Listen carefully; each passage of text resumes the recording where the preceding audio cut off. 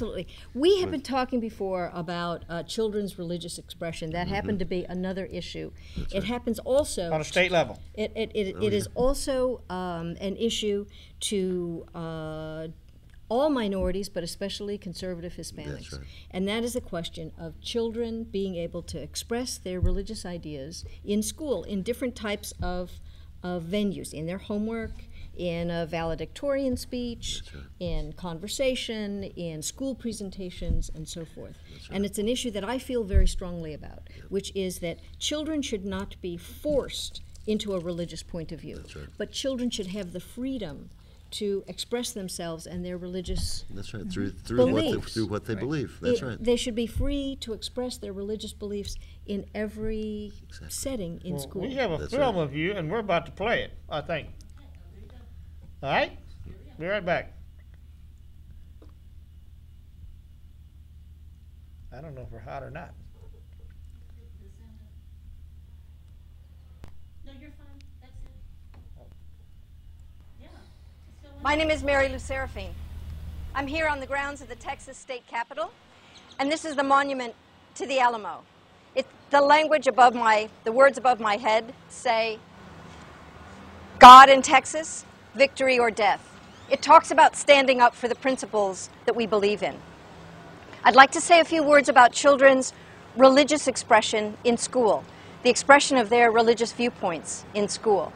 A few years ago, in 2007, the state legislature passed a law in order to prevent discrimination against children because of them expressing their own personal religious viewpoint. Here's what the law said. It says, a school district, that means a teacher, shall treat a student's voluntary expression of a religious viewpoint, and then it goes on to say, the same as a child's expression of a secular viewpoint.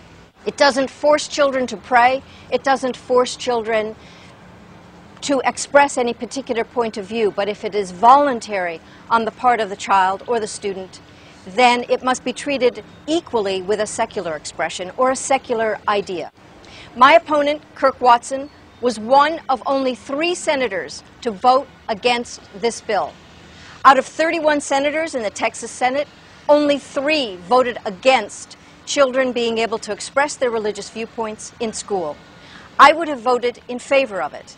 My name is Mary Lou Serafine. I appreciate your vote on November 2nd.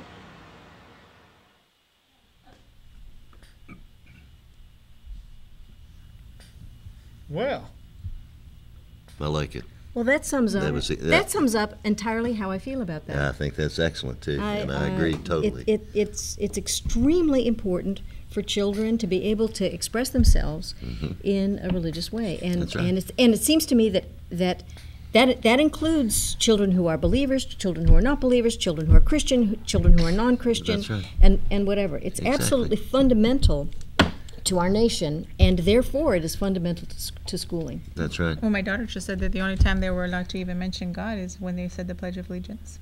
Yeah, and they're trying to take that out of the Yeah. Pledge of Allegiance. Right. See, and we were raised, we were baptized Catholic. My daughter was baptized Catholic. I mean, it's a tradition that we're going to hold, and That's right.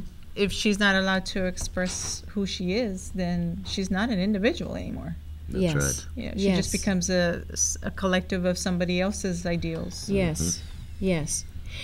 I That's don't a see how collective there's a salvation way. comparable to individual salvation. That's Yeah. right. I don't see how there's a way for children to learn religious tolerance of each other's points of view without being able to express With that, themselves. If you're just exactly. going to put a veil of silence over it I know. and crush the expression of it and make it taboo, I don't. Yeah, It's a- bull, it's a- comrade. I don't get it. I It's agree a totally. burqa of religion. Well, Yes. America religion. I like Yes. that one. Yeah. Yeah. I mean, Yeah. it's you can't see it, you can't hear it, you can't say it, you can't Yes. look at it, you Yes. can't do anything with it. Yes. Now we should say this bill passed in Texas to protect children in that way. That's right. I hope that teachers in schools follow the law and follow up on it. But my opponent was one of only 3 senators to vote against it. That's right. And I can't see any legitimate reason for voting against Exactly. it. You know, and there's so many candidates, so many people in office that have been voting that way. Not voting according to the way we the people want them to vote, but voting on their own personal agendas. And, you know, when you look at a senator like Kirk Watson, Yes. that's not looked at what the people of his district are wanting. He's looking at what agenda do I have to fulfill. Yes. You know, it was like with President Obama, we were talking about the abortion issue. This was a real strong issue. President Obama did not hide his agenda in the 2008 election. People just did not do their research. You know, but Kirk Watson was the same way. You know, this is issues that the Catholic people, there's a bishop out of Corpus Christi. I love this man. I wish I'd remembered his name as we were talking about. Joe Biden was one that he's really been disappointed with. Joe Biden is a Catholic, and he's taken this stand for abortion too. And this retired bishop of the Catholic Church had said that, you know, he needs to be, Vice President Biden needs to be excommunicated from the church because of his stand he's taken. You know, people are rising, and it's, you know, the Hispanics, the blacks, the whites, the Asians, there are people that love God and love expressing that love for God. So watching this video, Mary Lou, we stand with you. This is good. Thank you. Thank you. I think it's the flip side of, I mean, we talk about the First Amendment being freedom of religion. Yes. We talk about government, and I believe this. Our government should not be a theocracy. That's We right. aren't a religiously driven government, and we should not be. That's right. That we absolutely should not be. That's right. But the flip side of that is, if you're, in order to preserve a theocracy, you have to have religious expression That's right. in the culture, and you can't have government crushing That's right. religious expression That's in the right. culture. I take it as we just don't have a state religion, but we're founded We're on founded on Christian values. That's right. Judeo-Christian principles. That's right. Well, it's just Every another state- way for them to encroach into our lives and take control of something else. That's right. And that's just what it boils down to. It is sad, I know, especially in the Hispanic community as well, which is still pretty much, they fill up the Catholic Church fairly well. That's right. But you're seeing more and more the churches are not being attended to. That's right. Losing more and more I know, converts. I'm one of the guilty ones there, but You know, well, it's happening all over the world. You know, new members in churches are on a decline. The Catholic Church, I believe, is growing at about 2% rate.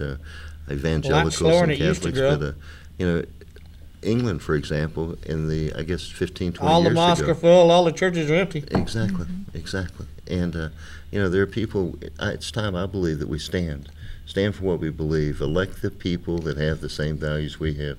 You know, so many people,